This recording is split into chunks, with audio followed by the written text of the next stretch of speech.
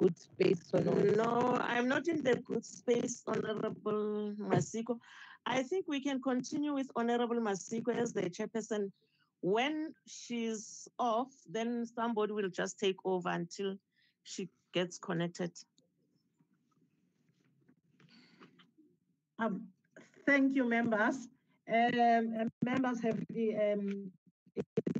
elected Member Masiko, and then there was a seconder. And before I can hand over to Member Masiko, are there any further nominations? Because Member Maluleke, she's also indicated that she's not in a good space. So I will hand over to Member Masiko to continue with the meeting. Thank you, members. Thank you very much, honorable members, and good afternoon to everyone who has attended the meeting. This meeting has been called to receive one item from the Department of Women, Youth and Persons with Disabilities. And the report that we'll be receiving is on gender responsive planning, budgeting, monitoring and evaluation framework, as well as guidelines, the country gender indicator framework, as well as the gender policy priorities for 2019-2024. All members are welcome. We must also warmly welcome the Department of Women, Youth and Persons with Disabilities.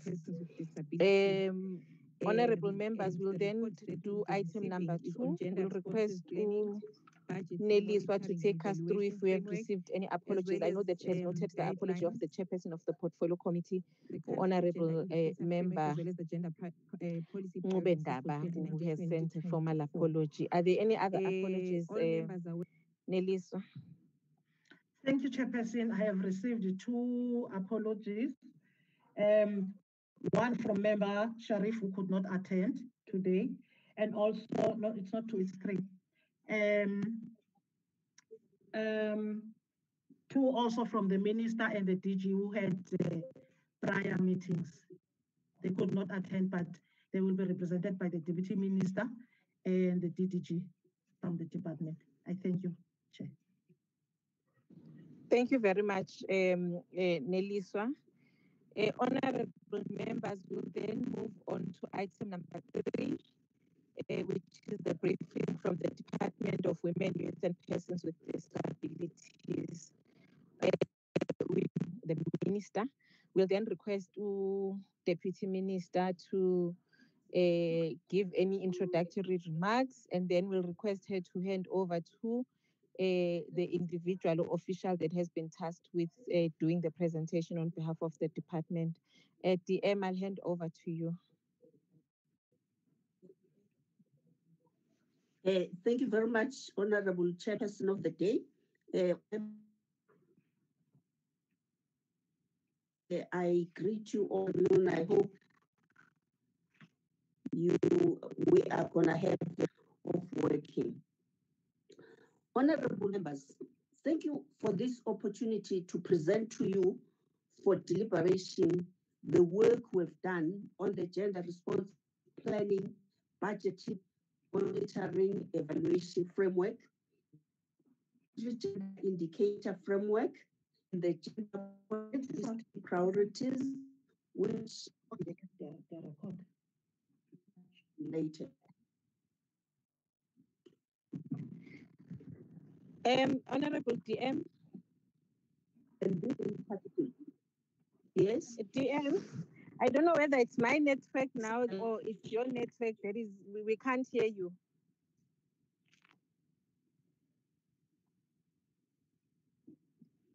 DM. Hello.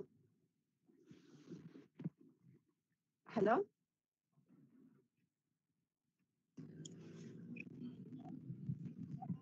They change the venue quickly and see. Honorable members, am I the only one who's not hearing DM properly, or is it DM that's in a position that is not correct? Her network coverage is not good. You are not the only one. No, you are not the only one. Okay, DM, can you kindly reposition yourself so that we will be able to hear you? Yes, as I'm talking to you. I'm going to another usual spot. I hope it's gonna be better. Is it better now? It's a bit Hello? better, DM. You may proceed. We can hear you, DM. Okay then. I was just thanking honorable members for the opportunity. And let me quickly go there.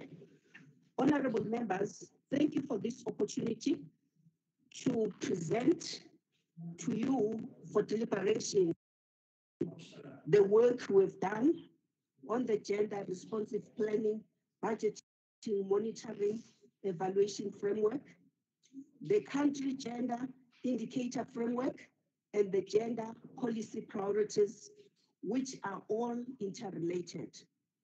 Parliament in general, and this committee in particular, plays a critical role in ensuring the implementation of the GRPB framework and in realizing our country's women empowerment and gender equality goals.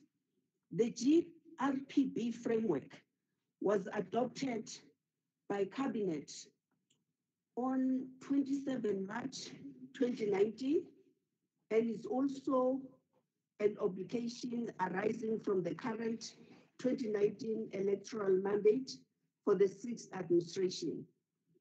It was a response to poor accountability for performance on women's empowerment and gender equality across the state and civil society.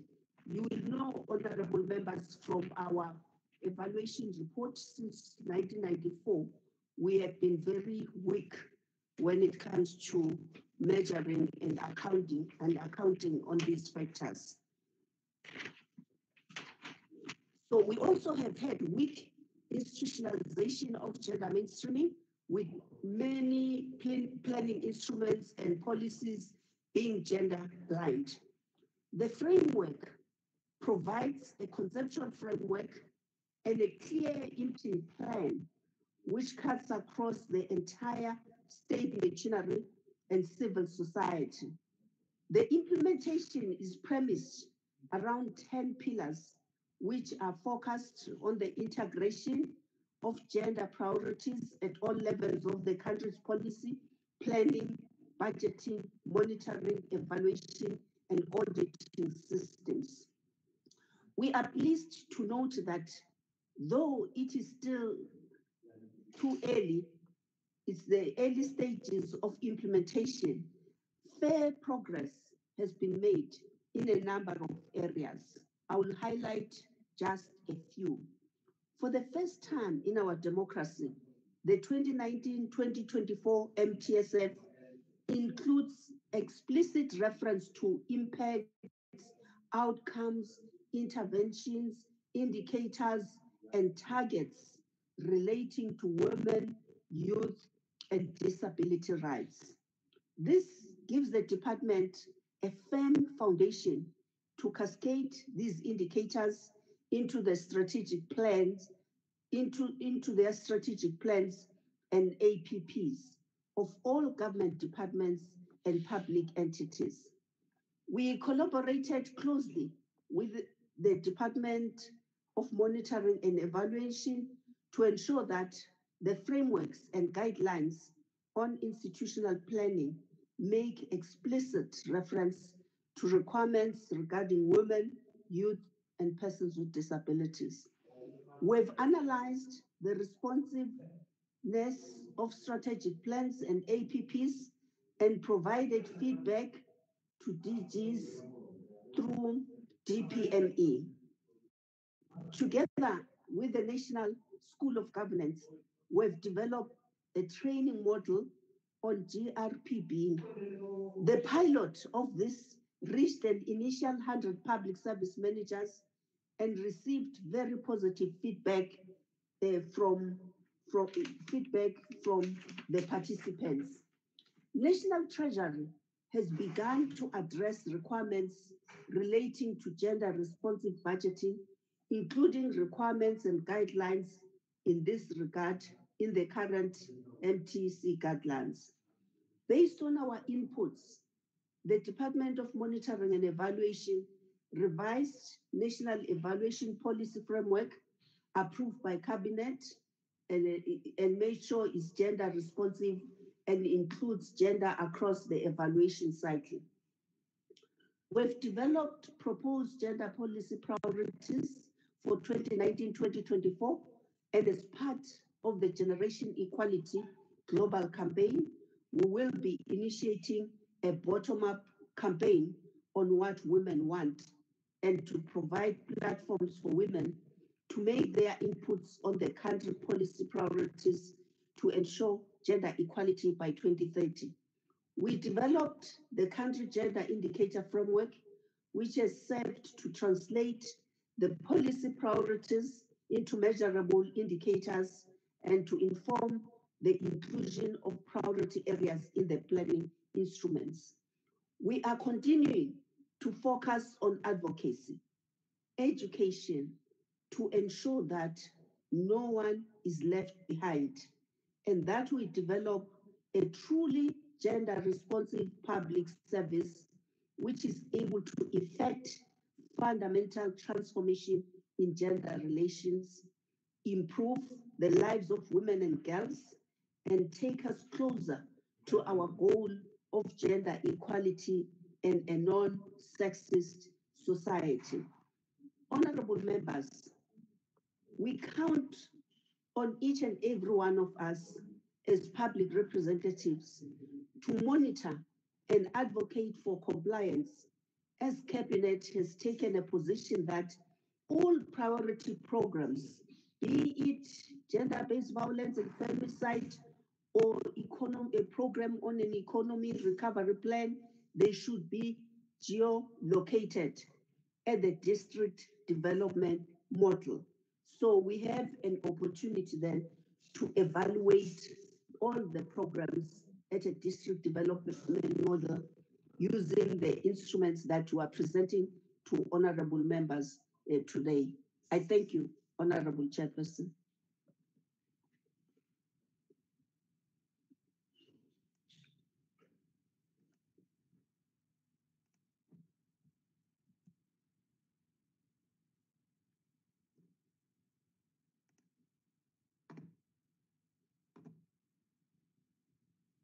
You.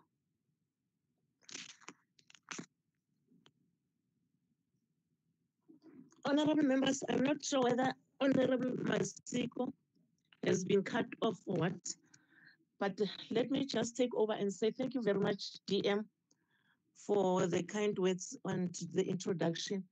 So without any waste of time, DM, I'm not sure who's going to present for us today. So let's just go straight to the presentation so that we can have enough time to engage the presentation. Thank you, DM. Honorable members, I then asked DDG Annette to present the documents that I've introduced. Thank you. Thank you, members. Thank you, DM. Good afternoon, Honourable Chair and Deputy Minister and Honourable members. I will present the Gender Responsive Planning, Budgeting, Monitoring and Evaluation Framework. My colleague, Chief Director, Monitoring and Evaluation, Dineo Mako, will present the Country Gender Indicator Framework, and the Chief Director, Policy and Research, Ranji Reddy, will present the policy priorities. I'm going to try to share my screen. I hope it's successful.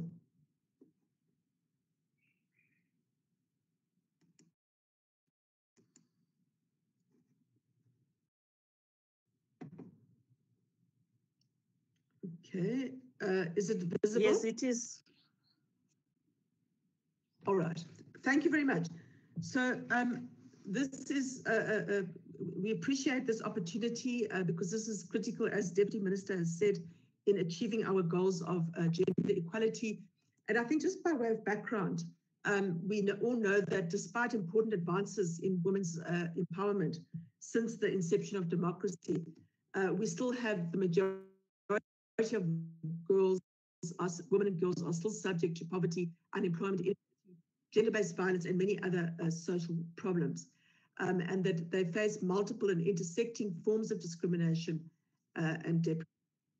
We know also, and this is one of the assumptions behind our framework, that women are not homogenous, that inequality and deprivation is based on race, class, gender, spatial location, and so on. And in general, African women are worst affected by these deprivations.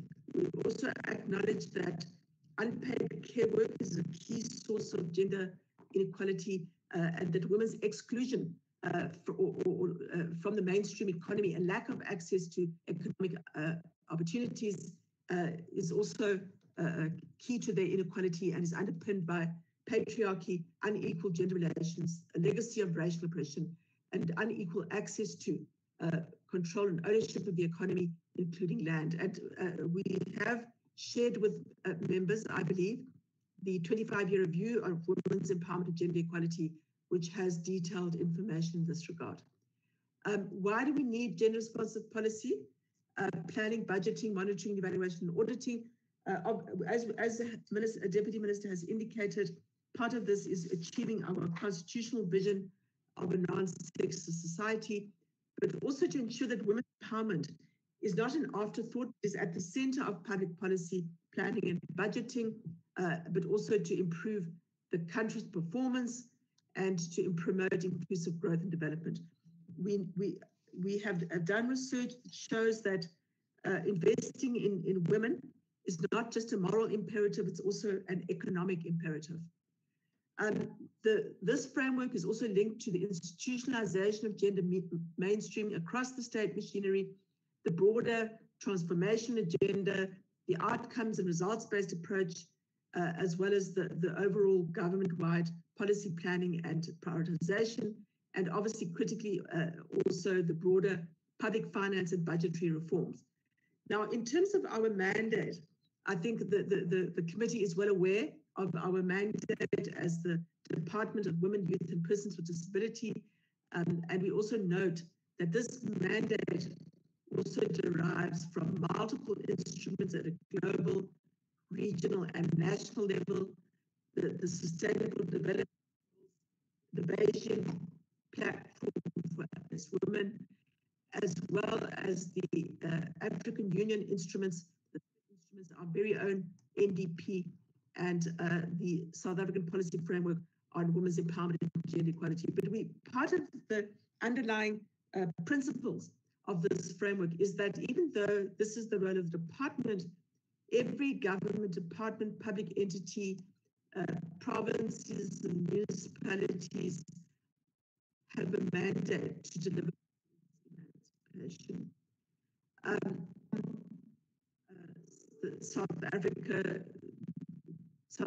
has previously had a number of initiatives around gender responsive budgeting primarily. Most of these have lacked sustainability, and in fact, some of them, the members would be aware, were also part of the portfolio committee in Parliament, played a very key role. That was around 1995 and similar initiatives.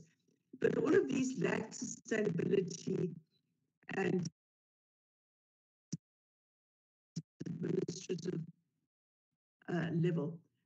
We said that we also acknowledge that individual role players and champions are very key. But part of the strategy is to not embed it within one institution or within one department or whatever. But the strategy should be to embed gender responsive planning budgeting across the state machinery in multiple institutions, including the administration. Parliament has a critical role to play. Chapter 9, the Commission for Gender Equality, political parties and civil society. There is a need for political support at the highest level, as well as technical capacity. External expertise is of value, but it's important to also avoid excessive reliance on consultants and ensure proper skills transfer within the administration to deliberately build technical capacity across the system and ensure that there are accountability mechanisms at all levels. And one of the innovations that we have is introduced was to also focus on the entire public policy cycle. So not only budgeting, but at all levels, and I'll come back to that. We also said that voluntary systems tend to lack teeth and sustainability, so consideration should be given to legislative mechanisms and other mechanisms to incentivize compliance. We have adopted a multidisciplinary approach, drawing from different disciplines, concepts, and practices, including gender studies, evidence-based policy, and public policy, public management, and also public finance and performance-based budgeting. Now, the overall approach is basically to say that if we want to improve country gender outcomes, we need to set clear gender responsive policy priorities, and we need to then ensure that those policy priorities are indeed translated into programs with clear program outcomes, with clear indicators and targets, and that we need to then allocate those budgets to achieve the priorities. Now, this is a typical public policy cycle, starting with the diagnostic, the identification of needs, the gender gaps, also taking into account mandates, policy and programming, budgeting, implementation, and expenditure, monitoring and evaluation, as well as performance and expenditure reviews. And based on that, you then adjust your programs. Budgeting framework to serve as a catalyst to effect our shift towards gender mainstreaming, to ensure that women's empowerment of public policy priorities and budgeting, and ensure the allocation of adequate and equitable resources, enhance the country's overall levels of inclusive growth, contribute to our constitutional vision of a non. Now, the overall approach in some quarters, even still within government, women's empowerment is seen as a social sector issue across all sectors, and women is very, very critical. And mentioned, the current NTSF has indeed included gender issues across all the 7 priorities. We also have greater institutional accountable level, and ensured proper gender response is transparent. Now, this is the overall theory of change, which has components including the public policy cycle, but also this is also where we need to take into account the voices of ordinary women and the gender policy priorities from multiple sources. Based on those priorities, planning must then take place with proper indicators, baselines. That's where you're implementing and monitoring, evaluating and reviewing. Although evaluation can take place at any point, value for money evaluations, good practice, what works. Not just saying this. Amatori district has managed to, for example, get 40% of women involved in procurement. What are they doing right that other districts can replicate?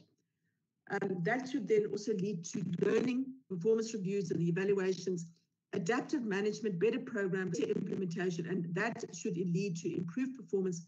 And this is the gender results effectiveness scale, which we have to gender blind, to gender targeted, to gender responsive, to gender transformative. And our country, most of our plans, we currently gender blind or gender targeted in some cases, but we still, trying to move towards a situation where we transform the gender relations and address gender inequality. So the overall approach was 90s when gender used and there was a big push from the party. There was no planning and monitoring system. But right now, we actually, as a country, planning and monitoring. So we said our strategy is in the short to medium term is to mainstream gender within national planning monitoring, which extend countrywide and are applicable to all and all provincial governments, some as well. And the same goes for budgeting systems and procedures. We've developed the country gender indicator framework, which is there to understand, and in some cases, not always, we would draw from multiple evidence and data and ensure that our interventions and programs are based on diagnostic and desired outcomes for women and girls. These are the critical role players, and we're saying that meeting again because sometimes we still find departments or provinces, they say no of the gender focal point. Really, it's a responsibility, and we have strong support. Well, the president announced in that the ministers' performance agreements, for example, must include deliverables on gender equality. So we're saying equality is an obligation of all public office bearers and society in general. The critical roles, obviously, the ministry and is there as a champion playing an overall role with regard to strategic leadership. DPME as deputy minister, the Minister of Finance and National Treasury. The vision is that they must become a centre of excellent budgeting. And then other centre of government departments, DPSA, StatsSA, COGTA, will come back to that.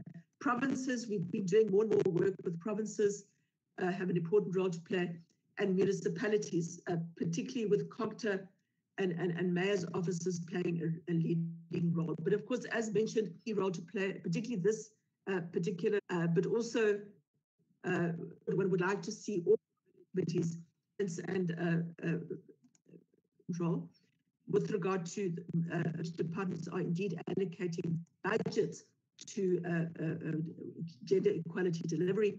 And of course, the multi-party women's caucus, where we have already made a presentation that I've already spoken. In a number of countries, the civil society also this is the factors which I won't, and honourable members can. They did include the education plan. DPME has been dictated papers in the teaching allocations, and we have agreed that the NDP, even the very critical document, with had also agreed ensuring that there are outputs and that there's a regular data and that every outcome of E does performance reports to cabinet. And we said there shouldn't be any performance report without the inclusion of gender performance. There was an integrated planning bill where we had made extensive invited for the roles of the Minister of Women. The 25-year review, I think we've just, that was an important contribution to understanding how far we have come, but also identifying gaps ahead. In terms of country planning, we distinguish between country planning and institutional planning, which is basically as well as state-owned enterprises. And those are the strategic plans and what that should include, and we've made good progress there. The plan is also something that is quite important. And then we also, I've spoken about the APPs, the analysis of the APPs, this was specified. And then we said we need 5-year gender policy priorities, and that will be by Ranji, because are linked obviously to the TSF and are drawn from multiple sources, including constitution, the elect, and so that should give guidance also to the mainstreaming of the other components. Very important is evaluation, the national evaluation system. We said the national evaluation policy framework should be, as well as the gender responsive guidelines, templates, and then we indicated integration of gender across the evaluation, and that was included in the revised evaluation policy framework. So budgeting, commissioning and undertaking evaluations, data collection and analysis, we find that disaggregation of data by disability. but also, research project, and we find that sometimes perspectives of women versus unbalanced, and then also the need that you prevent hidden biases, and then the improvement plans, the capacity building, and so on. Also, women being emerging profession. Part of the evaluation, knowledge, and evidence is also to develop and we know that this is work that DPME had already initiated, and we said we need to ensure that there's a proper gender component of the knowledge and evidence repository. So this is all in the plan that was adopted by Cabinet. We said let's also mainstream gender within the frontline service delivery monitoring assessments, include gender sensitivity in the rating system. For example, when visits are done to schools, assess how those girls in health institutions, police stations, do they have rape kits? And then, of course, MPAT has been changed a bit, but we're also looking at that. With regard to Services Administration, which is the custodian of the system, we said we can't just, as it's in the minister's performance agreements, it must be cascaded right down to the DGs. DGs must be accountable and have that in their performance agreements, as well as all levels. Already developed a training module on capacity building on this. International reporting, this is very much linked to international reporting, so that the data collection, even the gender indicator framework, Tadeo will that so that we integrate the international indicators where possible. And then, of course, even issues such as the cabinet memo templates, the CS to strengthen this reference to vulnerable groups, but sometimes the indication is just this will improve lives of women and girls. So the socioeconomic impact assessments also needs to be improved. National Treasury, we had included a whole lot of requirements with responsive budgeting, including the budget guidelines. We said that when departments bid for their budgets, demonstrate the allocations that are going to benefit women and ensure. So, for example, and that includes as well as disaggregated programs. We would love to see the budget policy statement and the national budget speech, even the budget books, need to indicate this is the allocation that we are making to women and towards gender equality. And then legislation, it seems that the PME bill, it's unclear what the status of that currently is. Persons with Disability has indicated its intention to introduce the wedgie bill, and we would like to see the gender responsive planning, budgeting, and then a number of countries. There are countries in the Public Finance Management Act, so we are also indicating that should be considered. Now, progress. I'm not. Some of it I've already covered. TSF, as the Deputy Minister has mentioned, has explicit gender priorities and impacts across the 7 priorities. It's interesting to look at that, those indicators, and the main NTSF one document. So we believe it is mainstreamed. I've spoken about the indicator framework, the mandate paper, the 25-year review, as well as I think we are seeing documents such as the State of the Nation address. We've seen there's always reference to gender issues, the implementation guidelines that we've made in. I think the one area where we focus quite a lot, in addition to the huge inputs, is also the institutional planning. So we made in developing the revised framework that was given legal effect through the National Treasury instruction. We also made inputs on the guidelines on the implementation, a whole annexure guidance to departments on how to mainstream gender. We've done strategic plans. We've made inputs, analytical framework to actually analyze the responsiveness, and we're busy talking to departments now because, in fact, we have been for a while because the first draft APPs are due, having sessions with departments and provinces due an analysis of selected strategic plans. Apart from our own guidelines, we have forwarded all of these gender-sponsored policy priorities. Ranji will present that, and the evaluation, knowledge, and evidence. I've spoken about some of the evaluation policy framework, the guidelines, and evaluation of the gender-responsive planning budgeting framework, and the development. Also did a monitoring framework for this particular framework based on the implementation plan, and it consisted of three main parts. Part one for the Centre of Government Departments, part two for national government departments, and then part three for provinces. We also did a 1920 quarterly performance reports, and we found that they are basically gender blind, and that also showed us that we needed to do a lot more work in working responsive budgeting. We've made some good progress, although there's a lot of, and we feel also that Treasury needs its own technical expertise, gender responsive budgeting.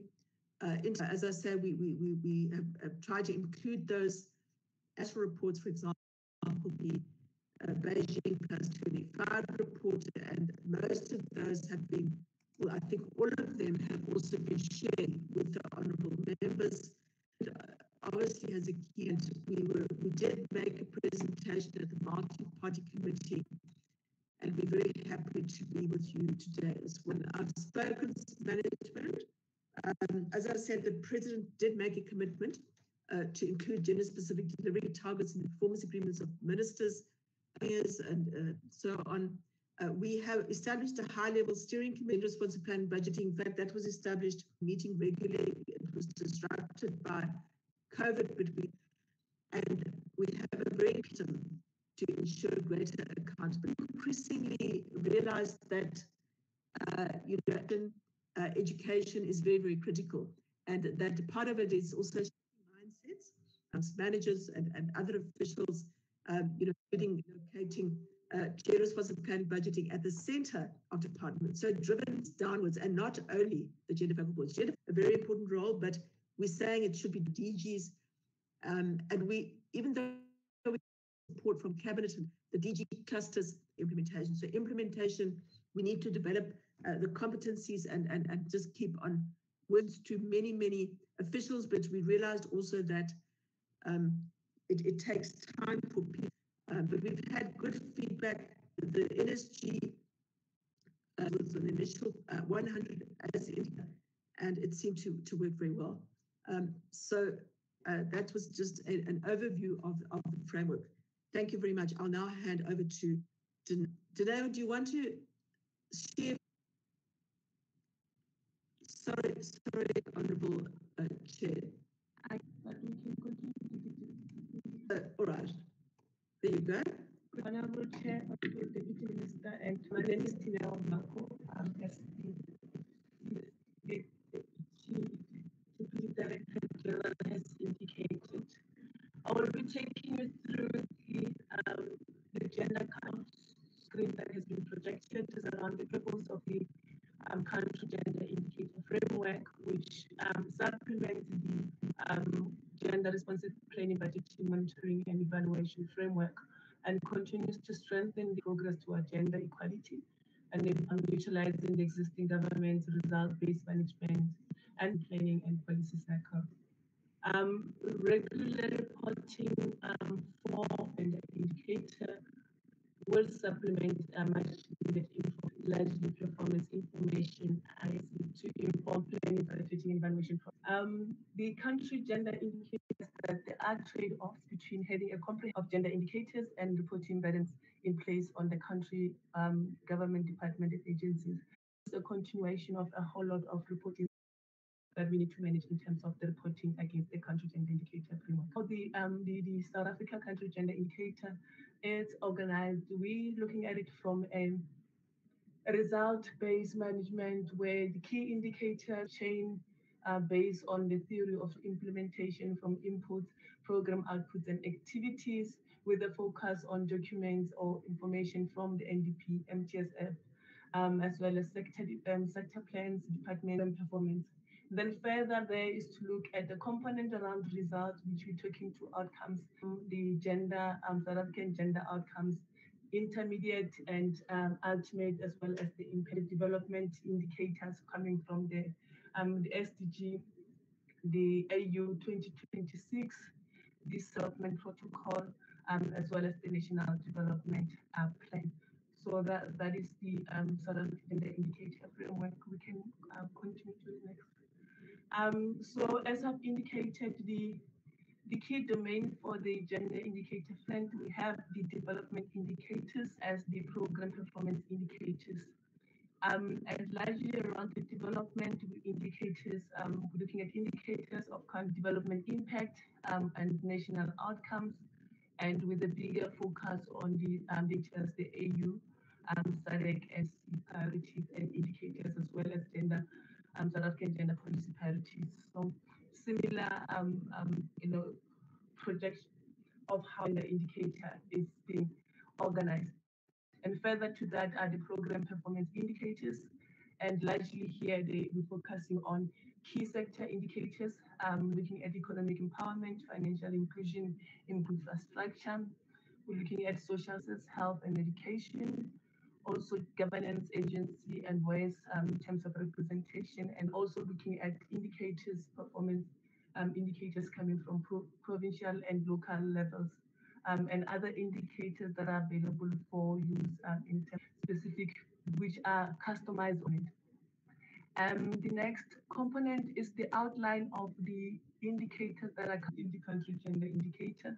So we're looking at the Beijing Declaration and Platform for Action. We have about 52 of these indicators in the country gender indicator, covering various sectors, the economic, education sector, health sector, and decision making, human rights for women and girls and girl children. So there's about 19 in the economic space. We have 12, 11 in health. We have public life and human rights, as we're covering in the Beijing, from the Beijing Platform for Action. And a component of the other indicators that are included at the development indicator level is this sustainable development. And so we're covering a broad range of those indicators, goal 6, goal 7, and goal 9. However, we're covering goal 1 around the ending of poverty and ensuring healthy lives, quality of education. We're also covering indicator around achieving gender equal empowerment for all women and girls. That's the greater indicator that has a focus on gender equality and indicators. And then also goal 8, sustained, inclusive and sustainable economy, with certain indicator as well as at the goal to reduce income inequality within and among countries. So there is one indicator that we in the indicator framework. And further with development goal, if you move to the next slide. We also covering goal 11, putting 3 goal 11, and then goal 12 and 17. We have not there aren't any indicator for consideration in terms of the country gender indicator, and then we come with one indicator coming from there. As well as goal 16, promoting peace, and we also have put 6 indicators. SDG, we have about 53 indicators considered or included in the country gender indicator framework. And in terms of indicator, we have about 33 indicators coming from the African Union, the SADC commitment indicators, with all that are in the SADC and African Union.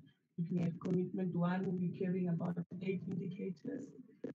Commitment 2, peace and security, and commitment 3, child soldier, and 4 around gender-based violence. We also have commitment 6 and 9, human rights. Commitment 7, land property and inheritance rights. We have 2 indicators in terms of education. There's 2 around commitment 10. We also have that in terms of the Africa Watch, we have 2 indicators. Fund for women, we have 2 indicators, and commit. So in total, we have about 33 indicators. And further, terms of the Africa Gender Development Index, indicators that we've put there. So we're looking at three components, which is the social power, economic power, as well as the political gender indicator framework. So the SADC protocol on gender and gender, this is an agreement that was adopted by all the equality and women empowerment. We've catered from the category of governance, we covered in three, education, there's three indicators. From economy, 5 sexual and health indicators. It's still health indicators that we carry there. And in terms of media, we're looking at about 6 indicators within the country. So bringing it home in terms of the national indicators within the country gender indicator, we have about 21 indicators. All in all, in the MTSF, we have about 34 indicators, and the 7 priorities. So with priority 1 and ethical and development state, we have about 2 output indicator creation. There's 4 indicators. In terms of priority 3, education, skills and health, there's 3. And these are the cost-cutting indicators, and then consolidating social wage, which is priority 4. We're also covering about indicators, and in terms of the social and local government, priority 5, we're covering 3 indicators, and social cohesion and safety committee, we're covering 4. And the last priority, which is priority 7, there's 1 into the country gender indicator framework. This is the actual list of the indicators that we've put of the MTSF to the indicator framework. I'm not to go through each and every indicator, but largely we're looking at is around assessing the level of implementation of the gender, youth, and budgetary monitoring intervention policies and measures led by our department. We also have various numbers to assess an outcome on gender, youth, and disability monitoring and evaluation and auditing that is institutionalized across government entities implementing the framework itself. We also agreement of executive authority and accounting officer that are responsive to the priorities of women, youth, and persons with disability. And further, another indicator is the number of national government department, strategic plans, and agencies of women, youth, and persons with disability. In terms of priority 2, the indicator in the MTSF, in terms of increased economic participation, ownership, access, and wage. We're looking at a proportion of youth, women, and persons with disability that are benefiting from the economic transformation, a percentage of professional procurement spent by sex, age, and disability, key indicators that have been set throughout in terms of 40% procurement for women, percent for youth, as well as 7% for percentage fund by sex, age, and disability. Also, looking at the funding coming largely led by the Department of Development, as well as looking at issues in the Department of Agriculture, land reform of hectares of land distributed by sex, age, and disability. And in terms of priority 2, there's 3 indicators that we are to gender indicator framework looking at. We're looking at HIV prevalence rate by gender, age and disability. We're looking at percentage through intervention program by gender, or by sex, age, and disability, as well as level of mainstreaming in targeted program by gender, age, and so priority 3. Moving to priority 4, the 4 indicators that have been included, which is women and girls in Peter 1, 2, 3, schools and special schools, TVET society receiving choice sanitary total. That indicator is also led by the department with contribution coming from departments such as National Treasury, DTI, and higher education. Then there's also the outcome on increased access to development opportunity for them. We're looking at a percentage of early multi-sectoral screening, all children between the age of 0 and 8. We're also looking at a number of family caring for children and adults with disability who have access to well-defined basket of social support services by 2024, and then a number of persons with disability receiving personal assistance services supported by 2024. We're also looking at 3 indicators in facilitating reform, housing safety, safe living environment. We're looking at a percentage shared by gender age and disability of for redistribution restrictions to title deeds, which is led by the Department of Agriculture and Development, and also percentage act housing by gender, age, and disability, as well as level of compliance with universal design norms and standards. So that is in terms of priority. 5 is in facilitating the outcomes of stigmatization and discrimination, violence against women, girls, and the reduction of that. We're looking level of implementation of the gender-based violence Femicide Council, which is led by our department, the level of implementation of the NSP, percentage of disability-related complaints and investigation where reasonable accommodation, as well as percentage reduction in complaints. So that is in terms of priority 6, social cohesion and safety. And then the last priority, recovering in terms of mobility, empowered, and gender equality advanced through multilateral forums and engagement and compliance in the engagement and treaty report admitted together with DERCO.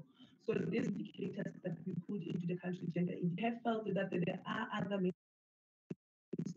indicators that are, and we have also brought those into the country, and we're still selecting some of the key ones to supplement indicators.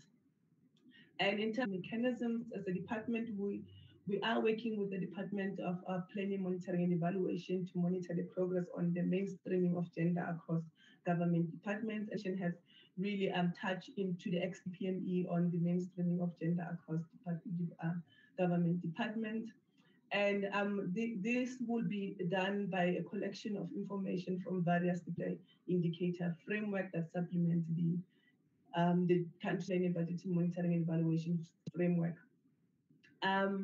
Instruments that or reports that will also to find more information in line with the selected indicators in case that the data that is collected is sufficient to provide us with the actual performance. Reporting will actually supply much needed information in informing in the public sector, and will also have an understanding of the turnaround or the outcomes of women, youth, and persons with disability are achieved. We'll continue as a department to collect data or process around collecting, validating data, gender disaggregated information from various systems, including that we can then make a match in terms of the performance against the country gender indicator. Let's draft the report. That report with other existing data source and the department to resolve queries before finalization and also opt for some improvement where possible. And the report will be included with areas of strength and weaknesses, as well as recommendations for remedial action. In concluding, the report will in the decision-making structure, the cluster systems, the presentation itself. We are saying now at 26 years in our date on women emancipation and gender equality minimum, but there is some way to go. In terms of the framework itself, it does provide critical opportunity to drive performance on gender equality and the improvement in the lives of women and girls. Good progress at national level departments such as our Department of Women, Youth, Persons with Disabilities, as well as Department of Planning, Monitoring and Evaluation.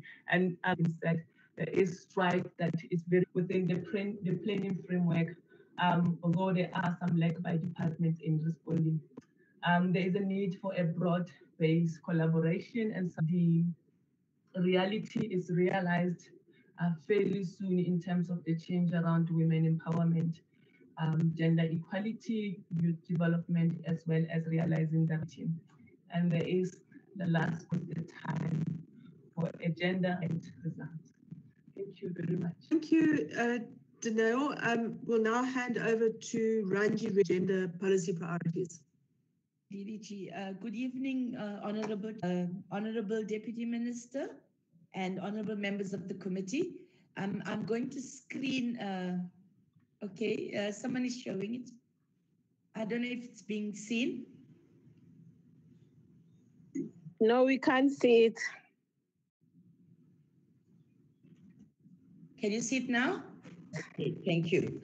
So, honorable members, much of the that I will be raising have already, as well as Dineo. This is the basis on which work is built, as well as the mainstreaming that the department will be based on what has come out in terms of the identification of key gender policy priorities for and up to 2030. And just very quickly, in 2018, the 5-year review of the progress made on women's empowerment and gender equality in the country. And from those findings, we were able to extract what have been some of the strides, positive strides that we have made as a country, but where are there still gaps? And what do we need to focus on going forward?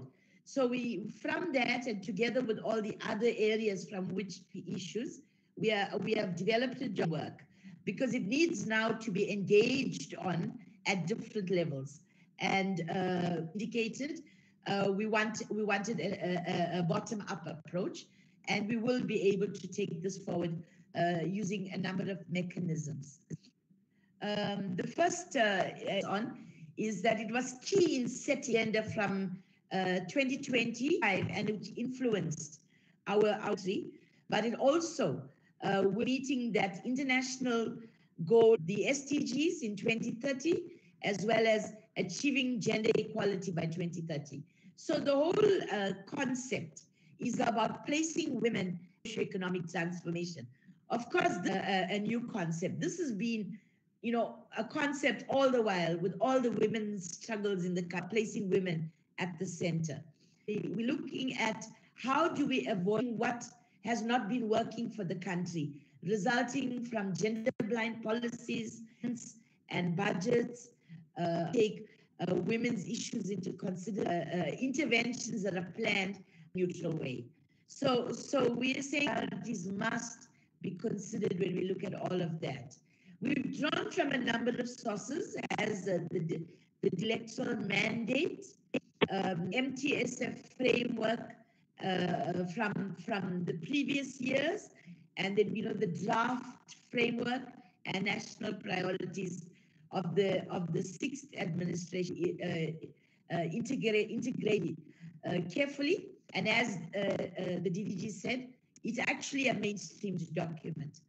The state of the nation of issues needed to look at, minister's budget vote speech, and then over the last few years, in terms of civil society meetings, you know, in various forums, we were actually what women were saying about the gaps and the lived realities versus what we would think is progress you were showing otherwise. From the global, the continental, the regional policies, and these are policies and instruments to which we are a state party. And then there's other evidence from protests, civil society writings, research reports. The priorities actually feed into the following 7 priorities. What we're saying is that the precondition also includes issues such as energy, water, infrastructure, and these are some of the issues that might be contained within the main MTSF part and not necessarily brought into the area where we however, they engendered, but also they have an impact on the lives of women, youth, and persons with disabilities. The priorities from the global, regional, and levels, we looked at the S development goals. We looked at the Beijing Declaration and Platform for Action, including 5-year report that we did. The CEDAW, which is a Convention on the Elimination Against Women. We reported in 2011, submitted our 5th periodic report. And from there, you also are able to gauge. We, of course, 63 from the African Union gender strategy, but the solemn declaration on gender equality in Africa that was adopted in 2004.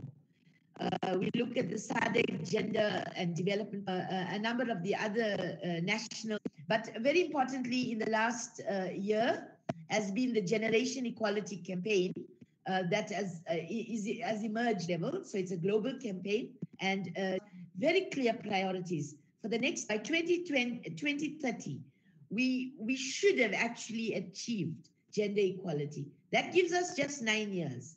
South Africa is the chair of the AU, so deriving from the president's commitments at the AU level as chair, it's also driving our gender policy.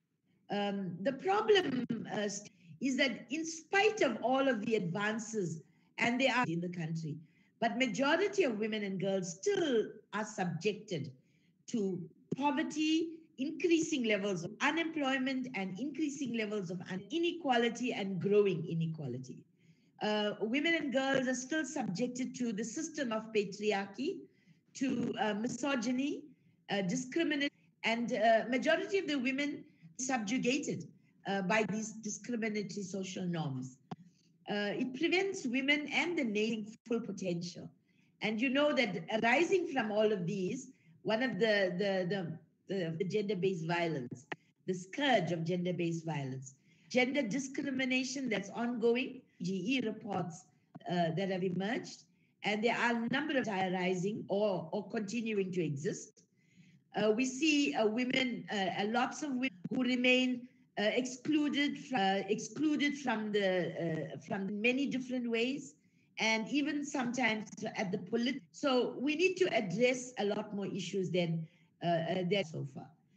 We look at the inequality experience, and it's different, and it's based on the race it's based on the class within a race. It's based on gender and sexual identification, whether you are urban, rural, whether you are informal of developed area. It all impacts on lives of women and girls. And then we find that Black African women, and particularly those living in rural areas, seem to be more affected by poverty issues, by unemployment, inequality, access to services. And so we find that as much as we've made advances, there's a lot of work still to be done. We look at the chairship of the African Union. President has been speaking about the issue of to the African continent of free trade, which is fundamentally driving economic empowerment of women on the continent. He's also looked at empowerment of women on the continent, and we can to what is driving at the global level in terms of procurement. And President is pushing 30% globally, 40% in the country in terms of the preferential procurement spend on women.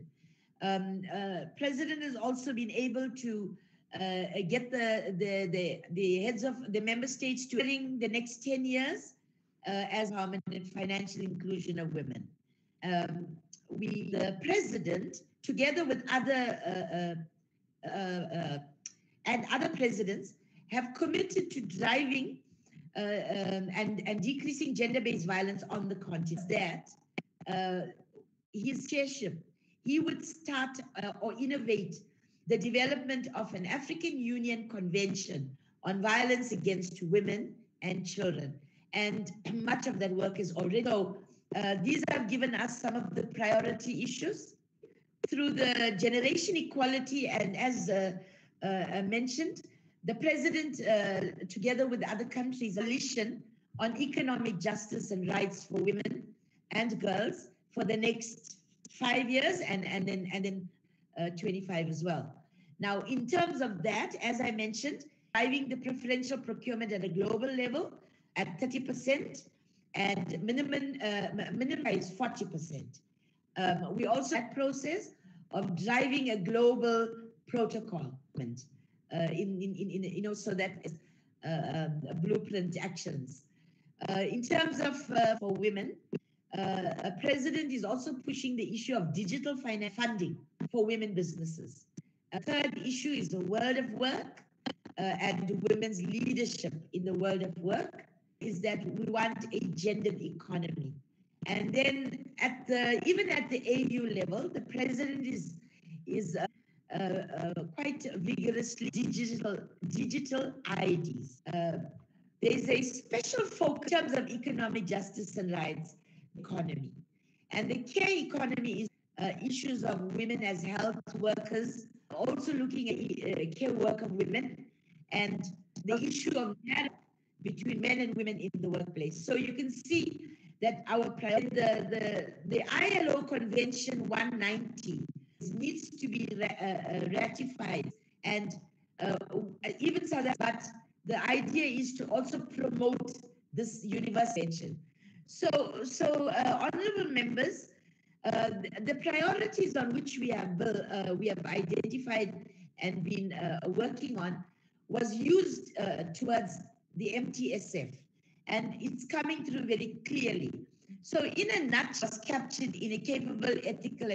We look at the public service, include women empowerment, gender equality in performance agreements. You look at to be deducted, particularly in public service where they don't pay from women maintenance defaulters. We want women in management levels. We go up and down in this regard, and in the last year or two, we've slid down on the number of women DGs. So we need to look at all of these issues. At the political decision making, we are making advances in some areas. In some areas, we're stagnant. In others, we tend to go up and down.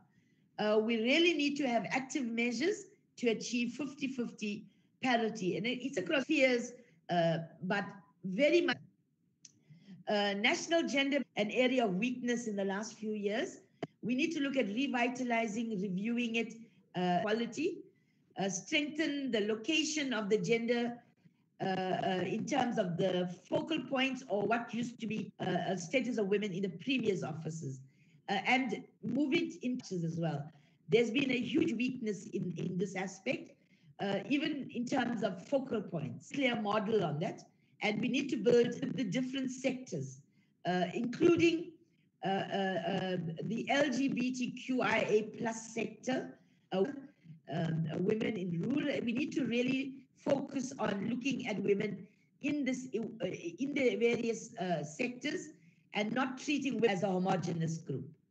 In terms of a legislative review, we're looking at the women coming back into development finalization, but we need to look at what laws are still there that are discriminatory nature and that also might promote practices that can easily tighten those. As we see the three bills that are currently in Parliament to tighten gender-based violence, we need to harmonize, particularly in terms of the age of marriage, and things started towards the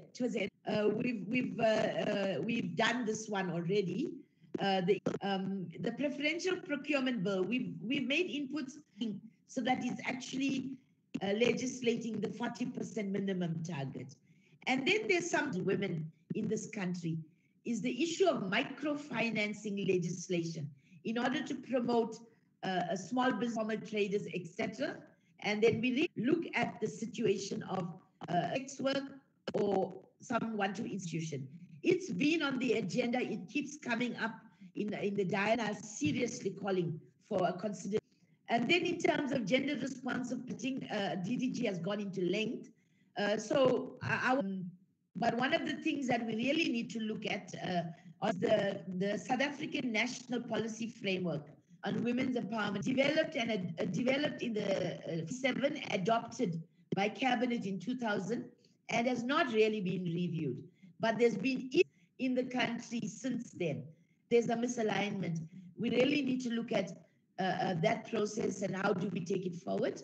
Moving on into the second, on economic transformation and job creation, we looked at the Center of Economic Transformation, access to ownership, control, management, and participation. We want to look at women's access to productive resources, to ownership of this land, just getting the land, but are they able to this land? And what use it is. The issue of child TSF, and we need to make sure, working with the department, that women are accessing the title deeds and are getting security of tenure on land. It's a call for small women farmers sector. Then we look at women, and we need to look more into the fields that were previously male dominated, and what are the incentives that exist to draw women into businesses in terms of manufacturing, mining, petroleum, the petroleum industry, minerals, etc. And then we have to labor, and we don't have a policy, and we need to develop one. And we really need to look at whether it should contribute to the gross GDP. So there's a lot within the economic area. Preferential procurement part for women-owned enterprises, and they are listed. Gender-sensitive workplace, and upskilling women into higher positions, and as well as addressing the violence within the workplace and other. That's a huge issue. That's we need to look at the COVID-19 frog leaped us into the fourth industrial revolution. But various sectors in the country, we need to work sure that all women are brought in some way, in some form, into the fourth industrial revolution. And how do they become innovators in the fourth industrial revolution? Public employment programs, the public service in terms of hiring women, and just not hiring them at the low skilled, low level. The third priority area is skills, women to quality education system, including financial support, issues of NSFAS, etc. And how do we eradicate it? ECD is a challenge, particularly. We need to look at it in terms of addressing that unpaid care work and declared care work, but increasing their opportunity for taking on other, for economic and also for other activities. We need to look at improved results, secondary, but we need to look at metric in terms of physical science, mathematics, biology, and why are girls not doing as yet more girls might. And that then gets taken into, we need to work with issues of higher education and look at issues of bachelor's degrees, master's to PhD, and overtake the huge number of women with bachelor's degrees. However, we also need to look at where are these degrees? Why are they not in the STEM areas, engineering, mathematics, and how do we promote that? And issue of we found in our statistics that between young men and young women, discouraged work seekers. So not in employment or educational, and that there's a high number of young women. So we need to look at that issue as well. And then how to educate, particularly gender-based violence at schools, and of course in the greater society, but it impacts on young women and of teenage pregnancy. It actually girls to be mothers when they are children themselves, but it also disrupts their education, and it contributes to their work. But also it is resulting in dropouts, and so into the system. What is happening with them? Are they able to reach data on that? And we may want to look at that, because the sanitary dignity had universal access to sanitary products, but also to the dignity in terms of the wash facilities, access to the toilet and to water, etc. Health system, women is higher than men, but and maternal mortality is reducing, but we really need to concentrate on bringing. We must focus on the nutrition of mothers and days. We must decrease adolescent birth rate, which is teenage pregnancy. Maternal, young women's maternal rates were increasing. So we need, and then the issue of young women, HIV and AIDS and other STIs, and then the sexual rights of young women. We must never take our eye off this process. And then the sanitary mental health services. There's a growing call for the country to look at the issue of mental health services, as the other issue of psychosocial services.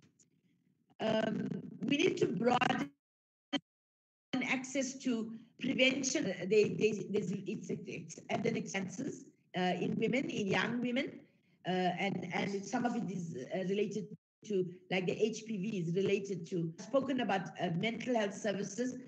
We've got a very good legislation on safe abortions. And there's always in the country a growing number of illegal abortions. So why does this still continue? And their lifestyles. South Africans are fat. South African women tend to be exercised, and we need to promote that. We are actually engaging with the sports, arts, and culture at the moment on their women and sport policy that they're drafting. We are working with them, and it's such an interesting area that tends to get neglected. Moving on to the fourth policy priority, it's the quality basic services. And in this one here, we wanted to focus, food security, of issue. Growing hunger is an issue in increasing levels of poverty for women. So a lot of issues that are in here that needs to be looked at. And then, of course, we need to look at protection issues for low-paid workers and informal workers, etc. Maternal benefits, paternal benefits, and then we need to look at how to be economically resilient so that DDG, can we just try and summarize that are remaining? I'm looking at time. I'm sure that a number of questions that they would like to also allocate enough time for the question and answer comment session for the honorable members. So can we just summarize the slides that are remaining, because I'm sure the detailed presentation. Thank you, Honourable Chair. Start wrapping up. Thank you. Thanks, DDG. My apologies. So in terms of 5, migration, and we're looking at how the planning for human settlements and how does it affect women and how does it is, and looking at the issue of changing women's lives. The issue of local government, a lot of it will be looking at working with the issues are listed. The social cohesion, a big part of this one is on gender-based violence. Other discriminatory factors that affect other sectors like the LGBTQI. I will. Social cohesion, we get the issue of patriarchy and harmful practices to be addressed going forward. That's gender-based violence and femicide, and there's a whole process around that.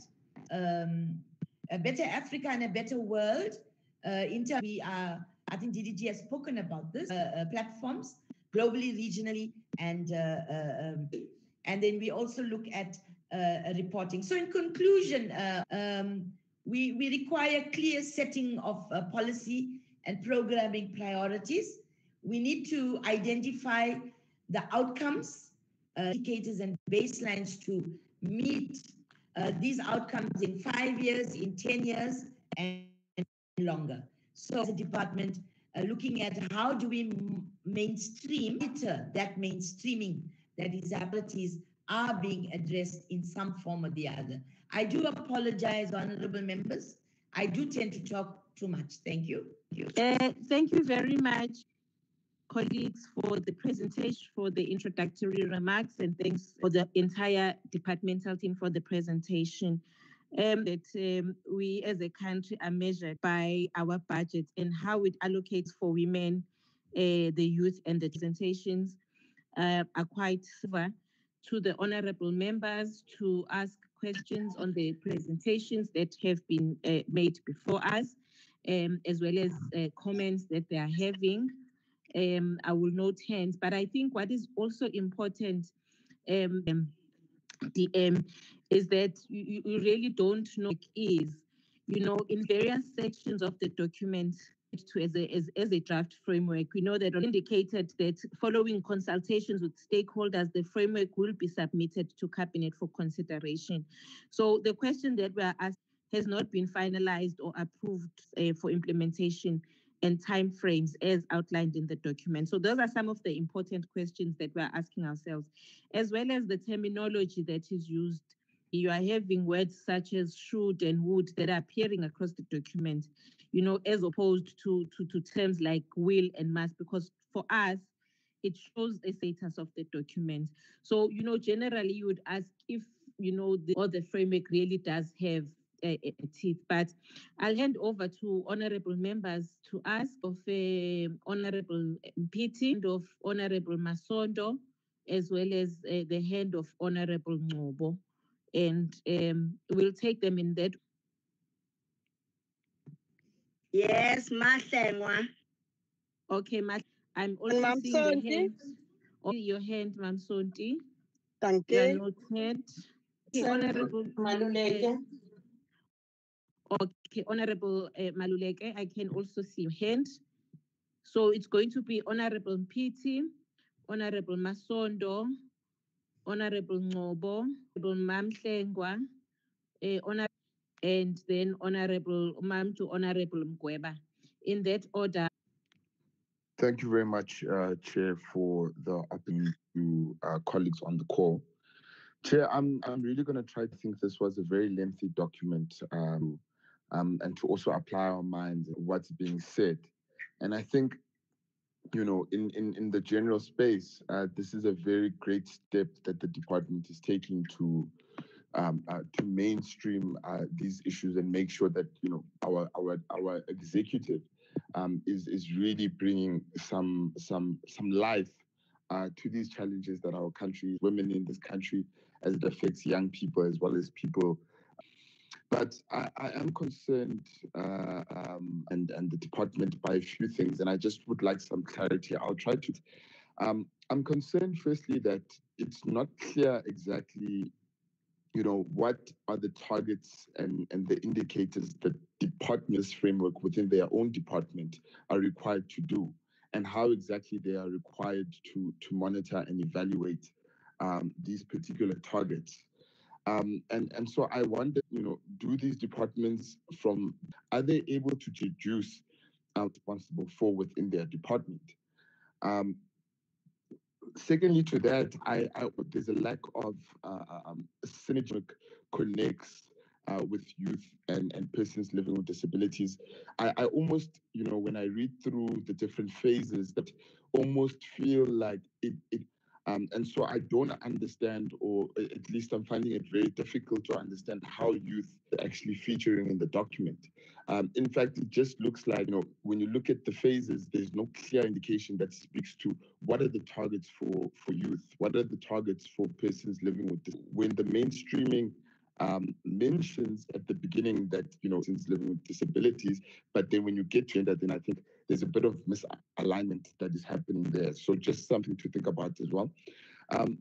Looking at the phases, again, the same issues, looking at the budgeting phase, then who's supposed to monitor the budget allocations? Is it officials within this department? Is it what is the responsibilities of those officials? When you look at, for example, it speaks about the gender inclusion on the National Treasury database. Who's included? Who's going to be monitoring that particular documents that have happened with Treasury over the gender inclusion over the database? And also, I think, these questions are coming from a point where, raised on a number of occasions, the project failed because there was a lack of uniformity that existed between the provinces. And so the department's plan and how it was actually initiatives, sanitary dignity project, was not actually unfolding and rolling out in the different provinces in the manner that it was supposed to. And so there was a lack of uniformity, there was budget allocations that were made to provinces. And so there was a bit of a line of how is this going to be different? What steps have been identified to ensure that this framework doesn't just become a talk show or another document that can be used to say, well, there is a framework. If they're supposed to do and have meaningfulness, then it really doesn't, it investigate how exactly it's going to be different. As well. There's a checklist there for us to look at. But again, the same question arises. Who's implementing the checklist? If departments are not going to implement, what are the repercussions? How are we going to handle implementing this particular thing? The person in charge, who's the authority you're looking at? The evaluation phase, I'm just pointing out these things because they're very important. Again, we're talking about the national evaluation. Again, who is responsible? What is their consequence management? What type of relationships will be existing with these departments to make sure that ground? Again, who's the person in charge? Is it the CFO? Is it the DDG? It's because if there's no person that has been made responsible, has received the ownership of this framework within those, that becomes useless. Who's collecting the data? The success of the framework? Is it officials within the Department of Women, Youth and Persons with Disabilities, or is it officials in the other department? We need to know. On the auditing phase, when you read through the document, you see the fact that a lot of responsibility is put in. So what type of bilaterals have happened between the department and the Auditor General to prepare them and to say that this is what we expect you to assist us with? What is the department's role? It seems as if everything is with the Auditor General. And I think because they go into the nitty-gritty for me at this current stage and be responsible for the different mechanisms that need to be implemented, that needs to be done to tighten this document and to make sure that this document doesn't just become a piece of paper, but that it's no departments, but there's provinces as well that needs to be considered. And so what work has been done to answer the questions of how it deals with provinces and ensures that this framework departments and ensuring that the work is not only being outsourced, because there's also a part in the document that refers to that consultants will be involved in the monitoring and evaluation. And so what is the role then of officials within of making sure that there is M&E and why do we then have to outsource? So I think it's a great initiative, but I think more work needs to be done. Particularly relevant authorities that will be, and I think without that being done, on a document for me. So I'd really appreciate some answers. Thank you very much, Honorable PT. We'll then move and take the hand of Honorable Masondo. Thank you, Chair. Chair, I would like to greet the deputy, the whole house. I will not dwell much on this having so many tabs that you are going to call it many times. So I have few questions to ask in terms of the consultation on the country gender indicator framework. How accessible is this document to stakeholders like government and civil society, etc.? Who is responsible for implementing the checklist in the planning phase in compliance? How will adherence to the checklist? What is the role of the department in of the actions in the checklist? Thank you, Chairperson. Thank you very much, Honorable Masondo. Honorable Ngobo. Thank you, Chairperson, and thank you to the department. Chairperson, the framework streaming of youth and person. I just would like to know how does it and disability mainstreaming with this framework synergy with existing frameworks for youth and disabling of how do all these policies come together? Second question will be on the gender priorities, especially priority number one and job creation. So I just would like to know how will it that women allocate transformation have equitable access to occupation in the economy, given the demand, how will it ensure that each of these priorities are monitored? And also, what is meant by equitable allocation of employment as part of sector strategies? And my last question will be finance, including microfinance, and the limited capacity of the department, how this priority is monitored and evaluated. Thank you very much, Honorable Mamhlengwa.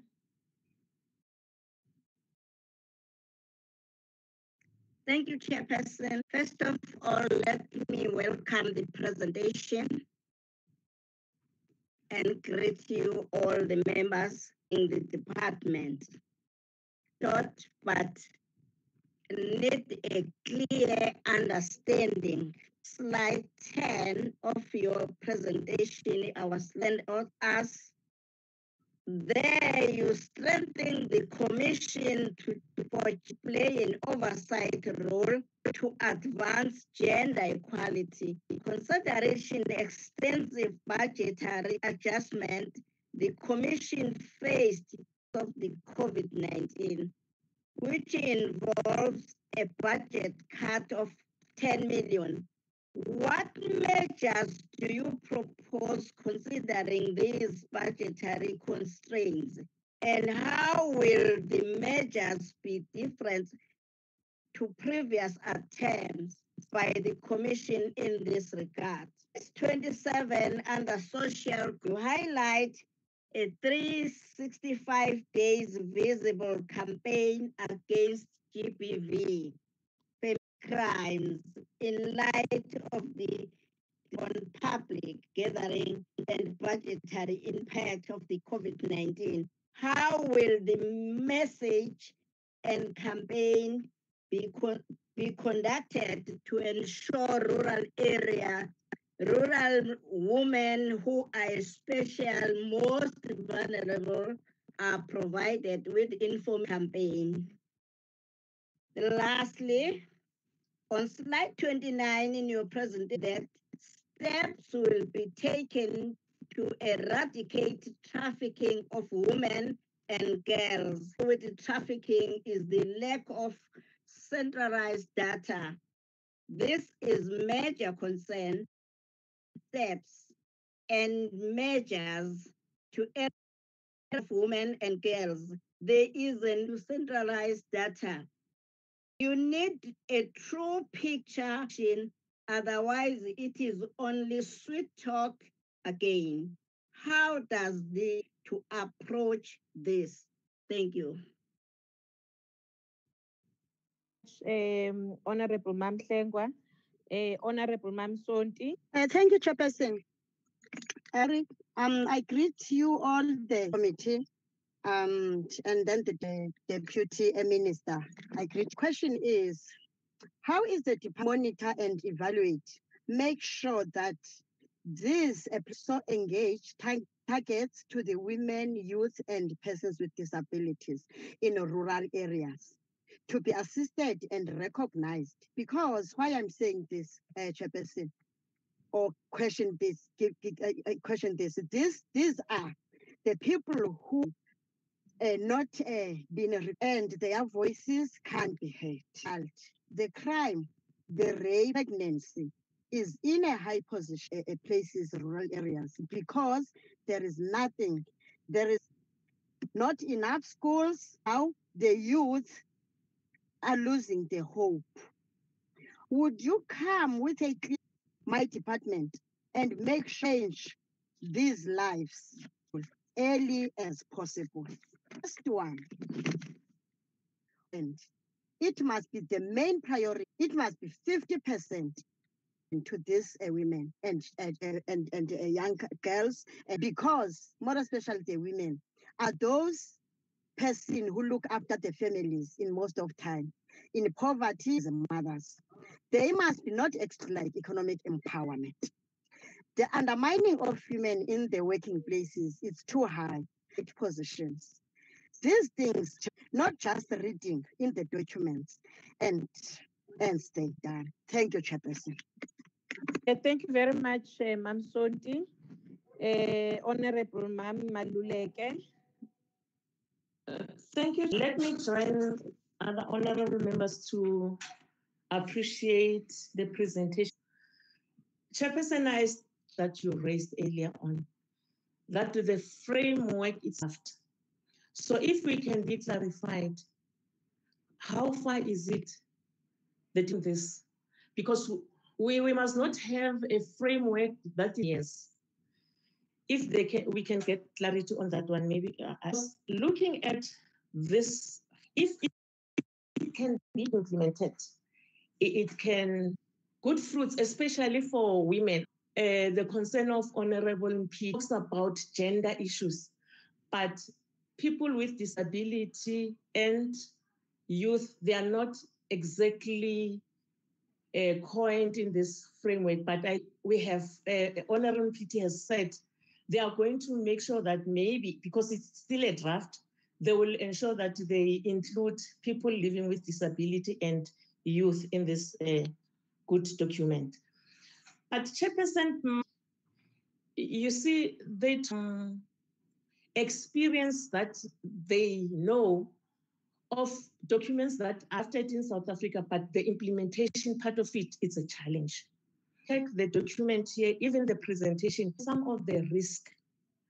But then I would like to know, what is it that it took to make sure that those, so that this document is not just a written document implemented, because we want to gaining from what is in this document.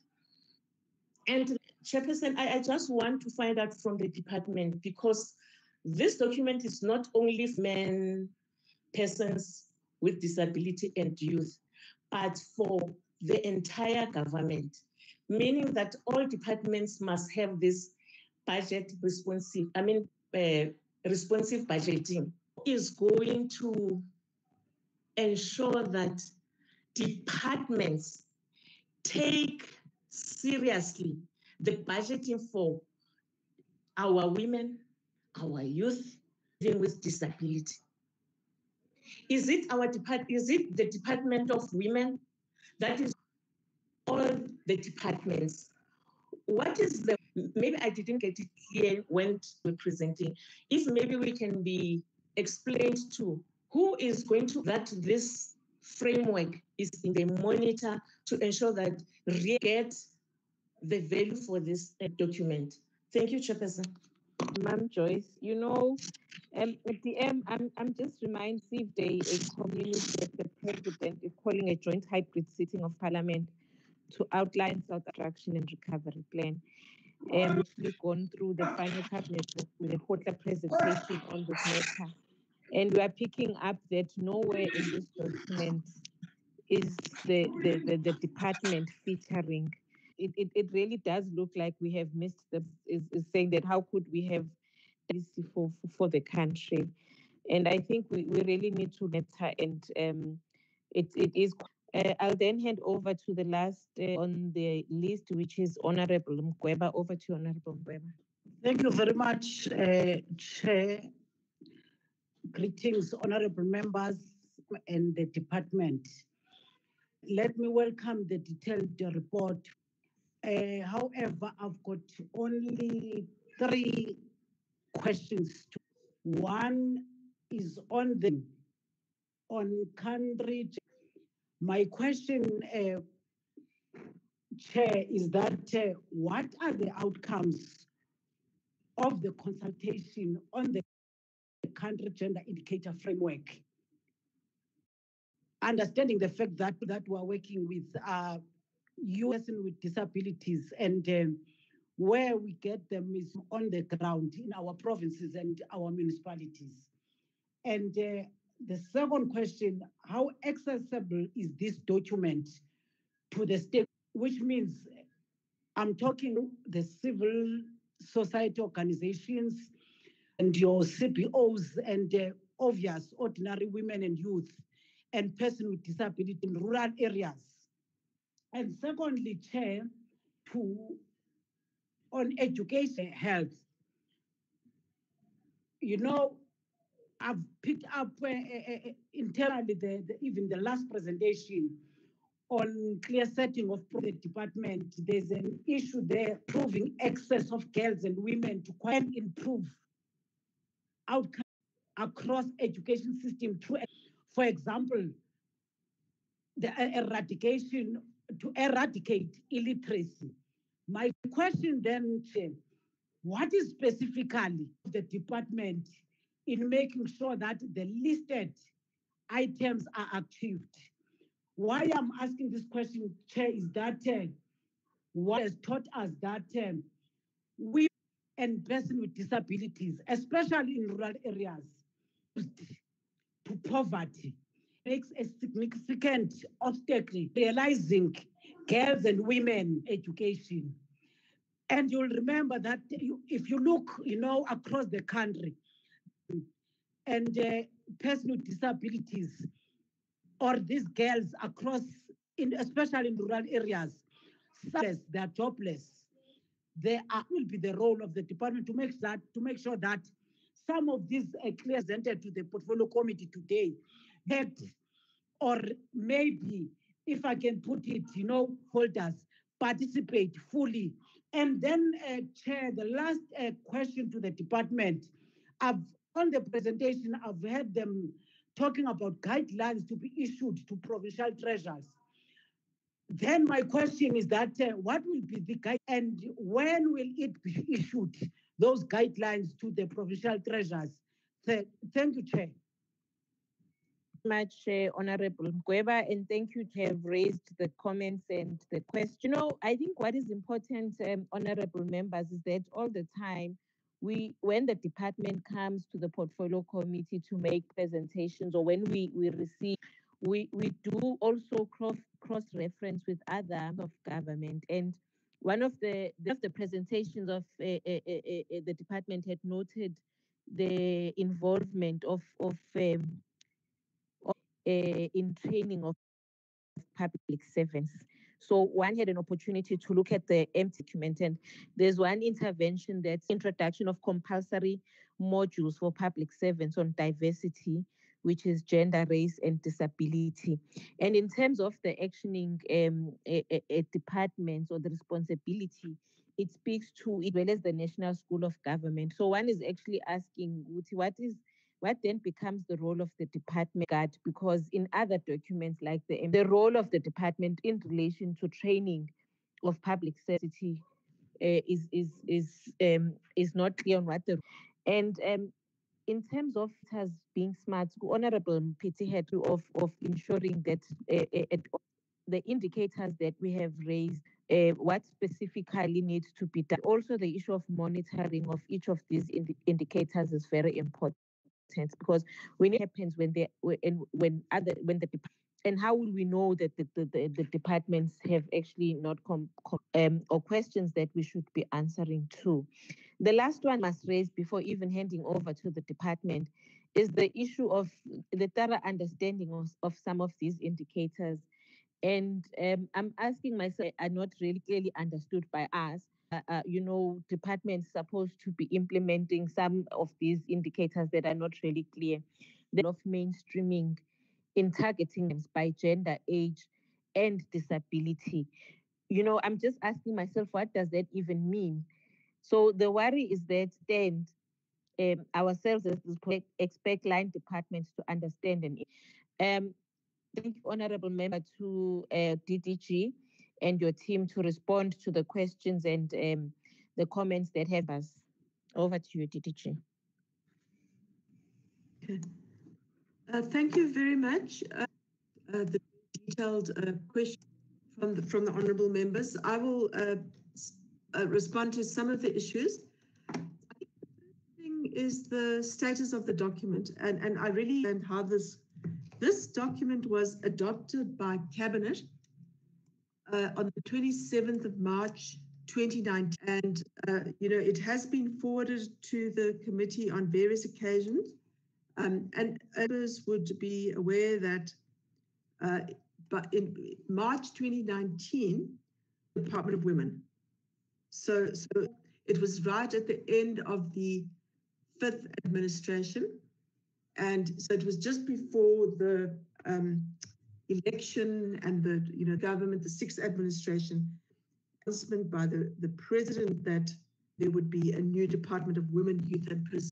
What we are presenting here, specifically the gender responsive planning and budgeting, and the department is integrating the department itself, and as well as integrating multiple functions within the department, including issues of, say, planning, monitoring, and evaluation and research and other areas. So that process of integration is still underway, but been already areas of direct collaboration. For example, when we did analysis of strategic plans of departments, analysis of APPs and strategic plans of departments, we worked ourselves together with the Youth Development, the Rights of Persons with Disability Division to do, and we did that jointly. So when we did that analysis, and it was fed into the DPME analysis. So the documents that we have been forwarding, the only thing that in the new term of office, we'd, and I've just done a search on the documents that we've sent, and I'm not sure. I see on page 37 that it says the initial work, it says phase 1, taken by the Department of Women on gender responsive budgeting in 2017-18, consultation processes with holders, and resulted in the development of a draft GRPB. So that was 17-18. Then in a decision to have a much broader focus than simply budgeting. We had a national summit, representatives of different organizations in November 2018. We also of different African countries on what this gender response should look like. And it was then tabled in the cabinet system, adopted, approved cabinet on the 27th of March 19. We have since then been implementing, and I think that's what we've been trying to reflect. Presentation is not just the framework itself plan, but also to say this is the aid in implementing it. Which should and would and will and must. Again, we will look at that. But I mean, as I said, this document is it's now it's since 2019. It is an official document, but we will look at that. Give an example. It says, for example, on page 30, committees should hold government account in relation to the implementation of the GRPB, the achievement of goals and results. So I think that we will look at that, because the intention is not to say this is indicating what should happen. So, we will obviously say it will happen. We'll look at that issue, Honourable. And then in terms of the, so PT raised extensive issues, which I will try to address. I think it says here it's unclear as what are the departments required to do and how to monitor and evaluate the targets. So if we look at the purpose of the multiple planning instruments, starting medium-term strategic framework, the 5-year strategic plans of departments and the APP, the annual of departments and entities, the provinces' growth and development strategies, municipalities, and then there's also sectoral plans within a sectoral plan on gender-based violence and femicide. In a sense, is a sectoral plan, which has multiple stakeholders within that plan, and then you would also have program plans. So, for example, the Sanitary Dignity Program had a plan, and then you would also get project plans operators. So there's multiple levels at which planning takes place, and there are multiple.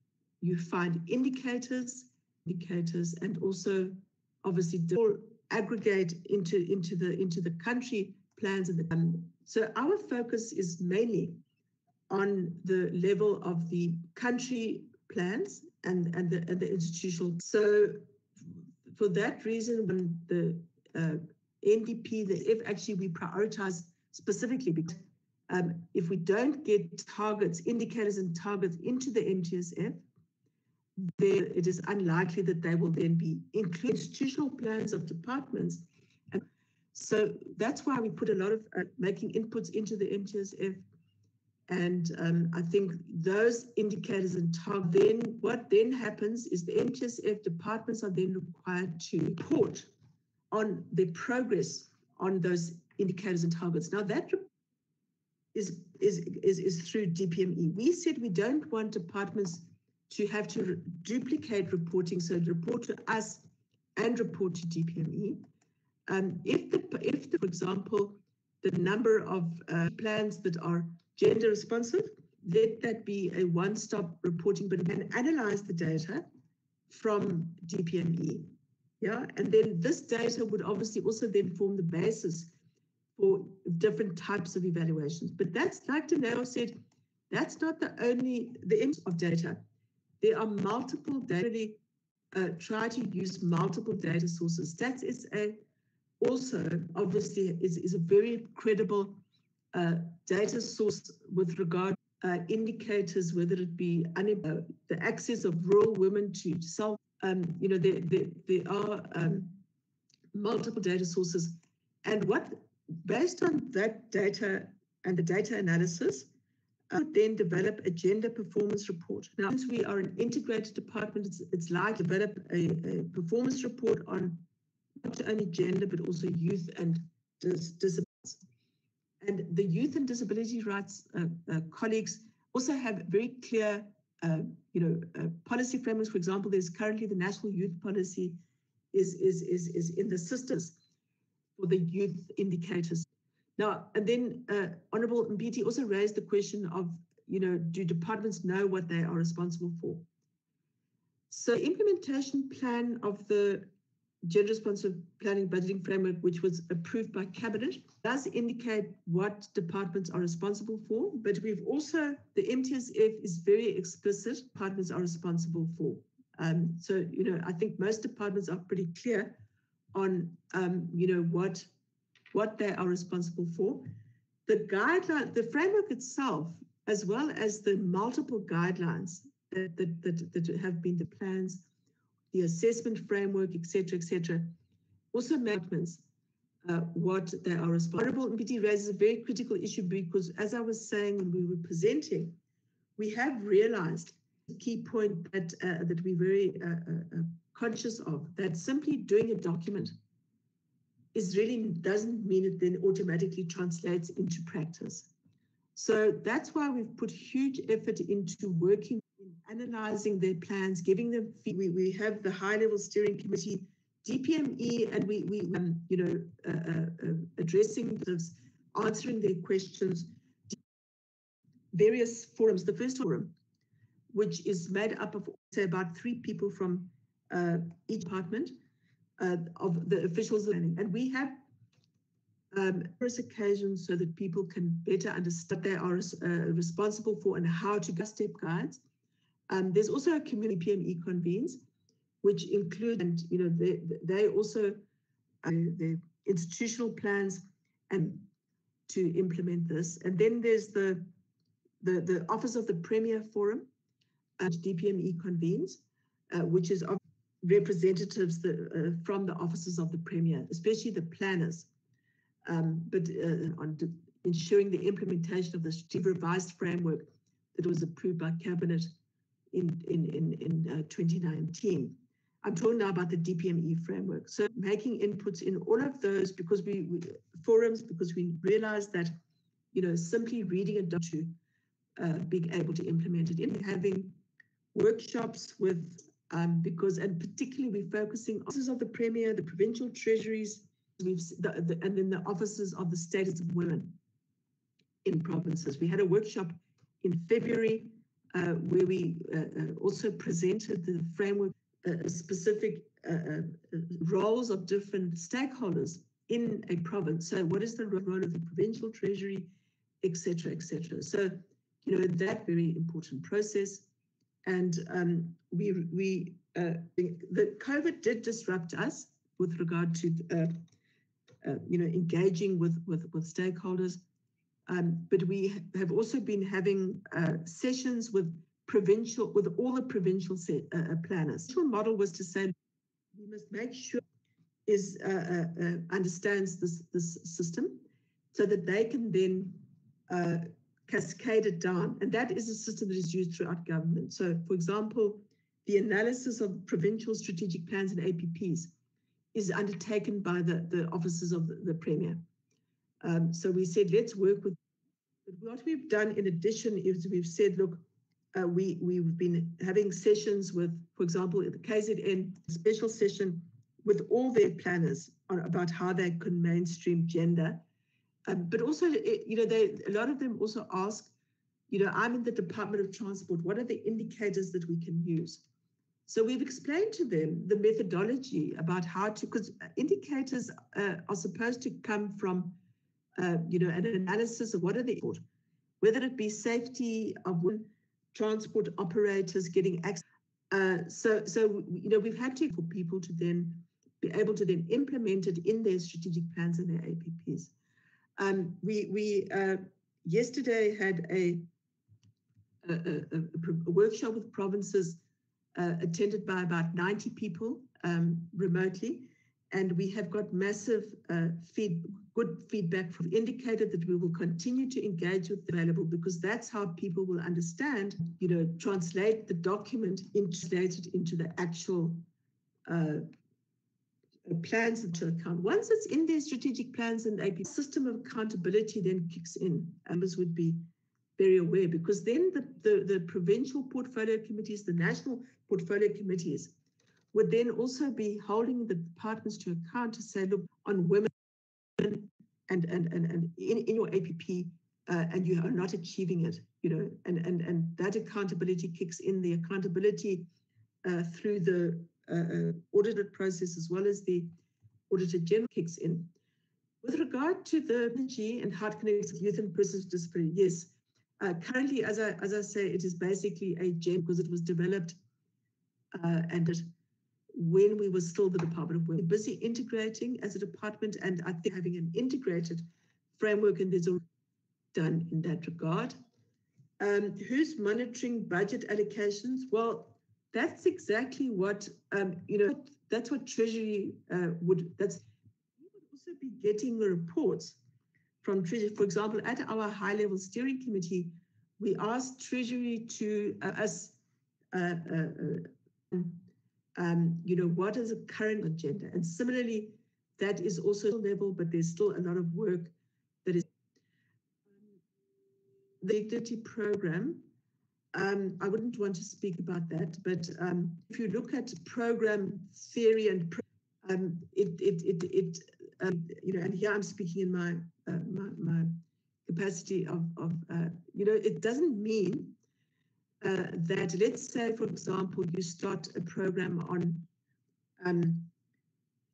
because what works, if you look at program theory, and you can't necessarily say that something that works in Lepalale is definitely going to work the same way in Dipslo. Part of program design and program theory is also taking into account, the local. I'm just raising a principle, but the issue of,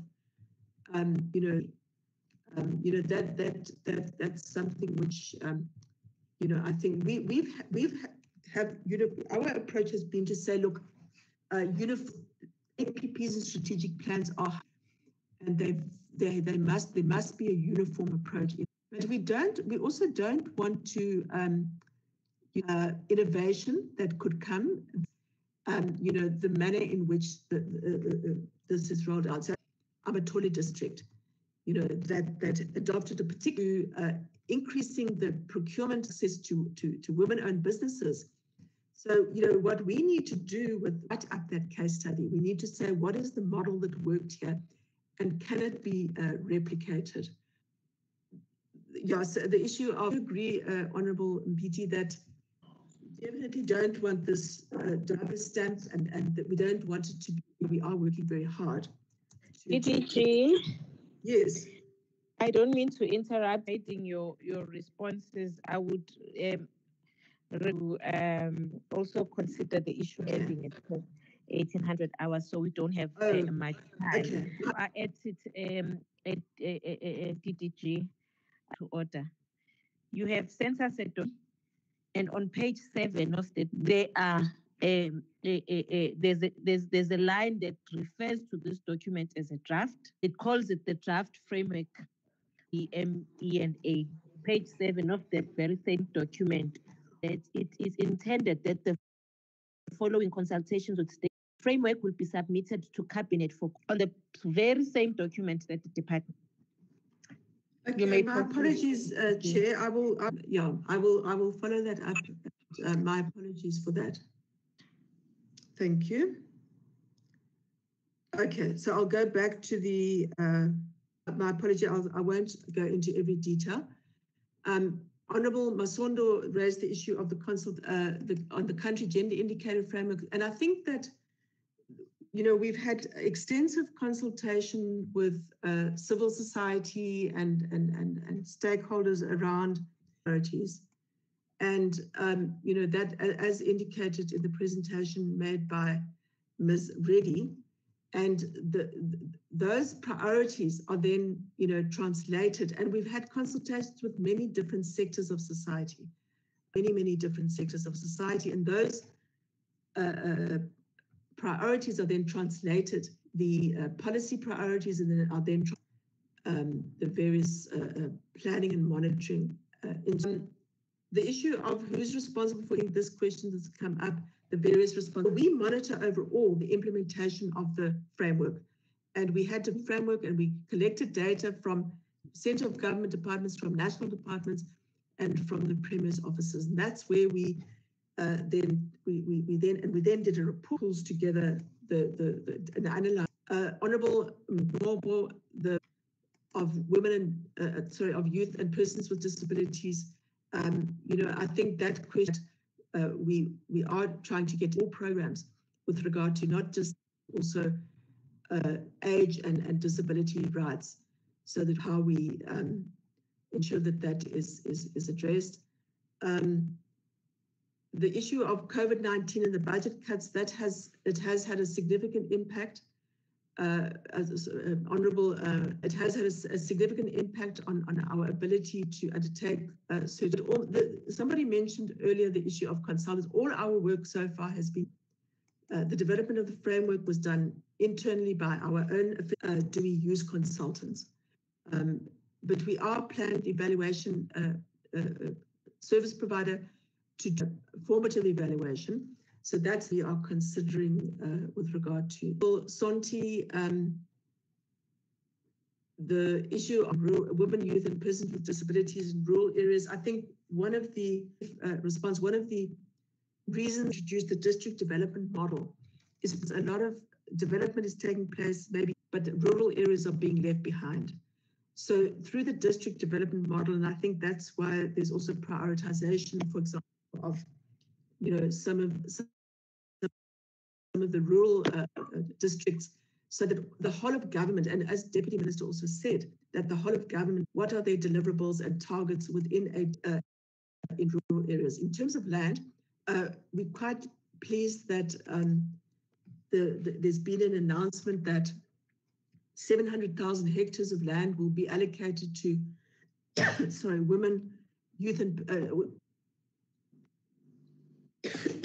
my apologies, and that women will get 50% of that land. There is a beneficiary selection policy that has also been developed by the Department of Agriculture, Land Reform, and Economic Recovery Plan. The department in multiple processes around the development of the economic and has put forward multiple proposals around that.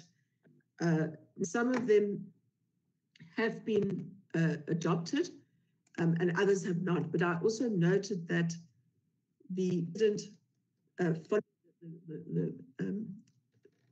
governing party, that there was agreement that there should be mainstreaming of gender in all national, provincial, district, and local programs, gender budgeting and reporting. and then focused also on the issue of economic and financial inclusion as key to the economic reconstruction recovery plan, in 40% set aside for women in public procurement, closing the gender pay key economic sectors, land, but also, of course, the issue of women in informal businesses in terms of that. So we had also repeatedly raised that there needs to be I can see where are women benefiting recovery plan. In terms of the department with regard to diversity training, that we have the governance and the DP level steering committee on gender responsibility from 28. We actually co-wrote a module on gender. NSG also has training modules on gender mainstreaming. They have training modules on femicide. And with then translated that into they had the first session, had inputs there. In fact, we gave a lecture as part of that. I think it was a 4-day course, and they were very happy. But that needs to be, that needs to be rolled out to across public service. So the issue of compulsory modules is very important, and we will continue to go to that. Chair, I will stop there and see if my colleagues as well. Thank you. Thank you, DDG.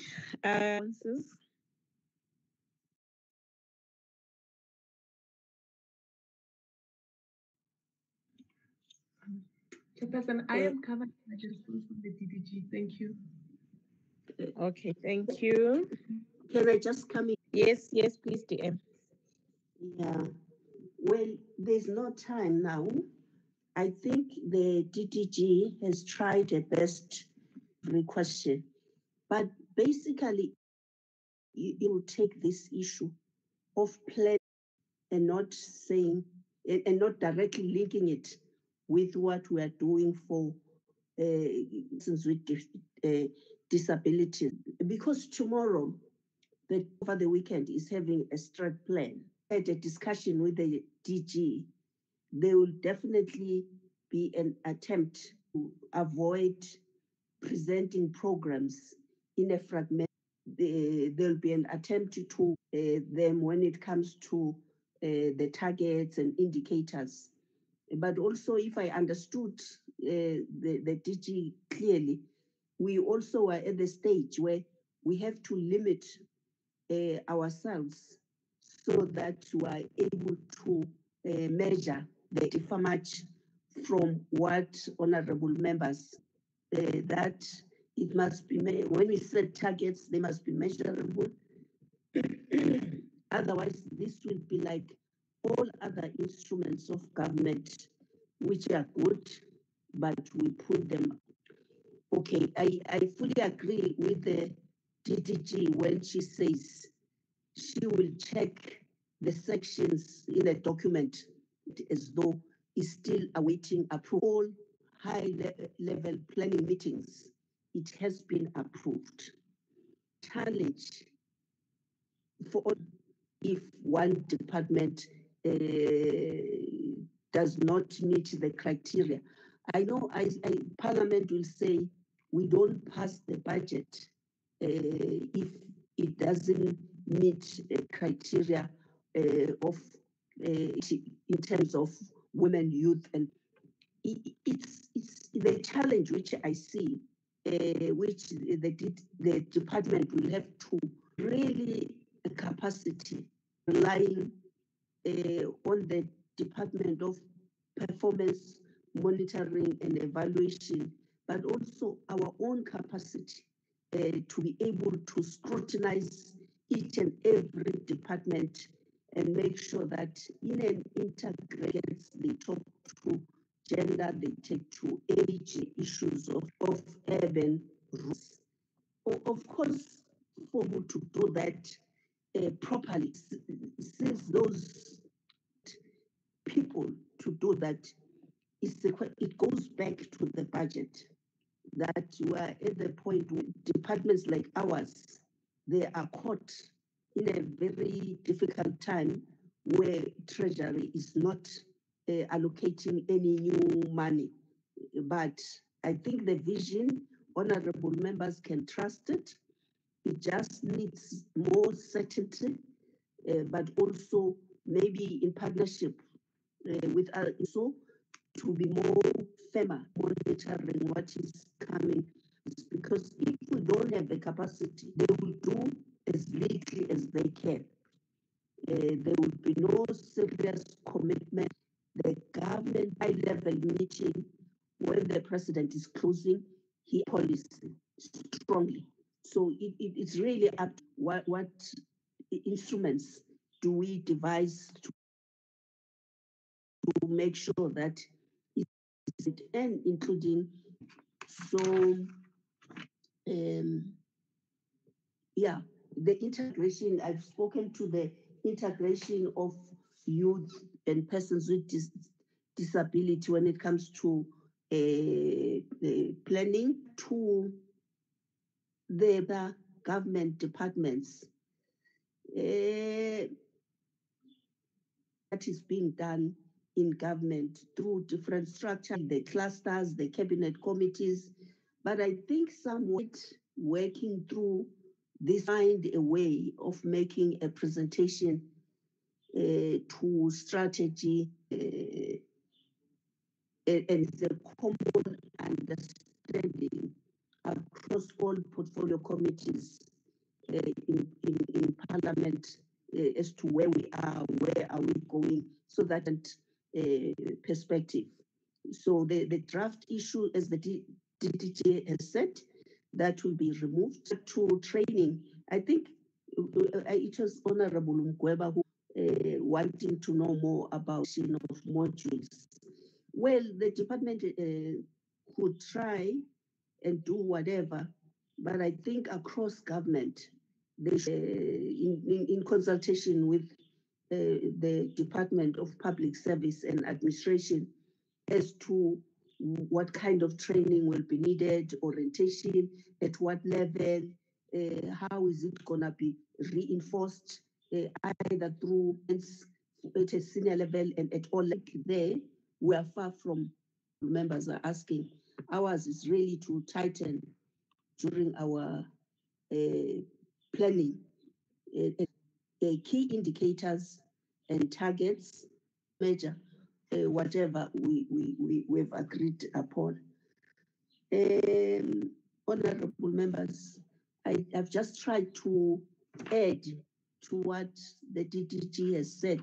I'm aware of the time constraints. A question, I think it was Honorable Hlengwa, about the role of the Commission on gender equality. That number 10. Remember, they can call hearings and they can research any issue. So we have to make sure that brief them on an ongoing basis of concern, work in with them. And of course, the issue of social cohesion and rural women, it came in again, slide 27, from Honorable, all other social issues that we are all that for us to make impact, to make a difference, we'll have to target those constituencies. The spirit of this can only be rural women. It will be challenges facing youth, persons with disability who are in rural areas. We can no longer continue planning in a fragmented manner. We have to look for cross issues. I think Mamsonji also rural areas, whether the draft certainly is not. As I've said, we might need capacity to tighten it, all the components of our department and instruments to monitor and evaluate and engage whoever seem to be faltering. We have a responsibility to ensure that targets are met. The Department of monitoring and evaluation has that even a better capacity than us, but also cabinet as a whole is their responsibility to ensure that we begin to aggressively stop excluding or leaving these vulnerable behind. With regard to Siko was saying about meeting to address, based on the planning which we have had on the economy in Parliament this week and ended yesterday, I have no doubt that the President will give a clear the issues that honourable members and also with this process of always sent to the drafters whatever is important. So the DDG will look at all what you have gone through and see what, especially after the strat plan over the weekend. Thank you, honourable member. Thank you very much, Honourable DM. And thank you very much, honourable members. The time is now 6. I have a 6 o'clock meeting that I'm extremely late for. We have come to the end of our honourable members. So I will take it that side. But to those questions that we've not really been satisfied with the responses, I'd make follow-up questions to the department in writing and get clarities in the following meetings that will be coming up. So thank you very much to everyone who has participated in this meeting and attended as well. Closed. Thank you. Thank you, Chair. Thank you, member.